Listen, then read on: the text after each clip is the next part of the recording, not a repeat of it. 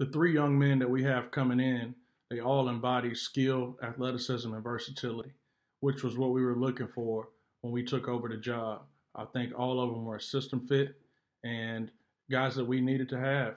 And I'm very fortunate to be able to coach those guys. Great group of young men, which is important to me, bringing in high character kids and committed students.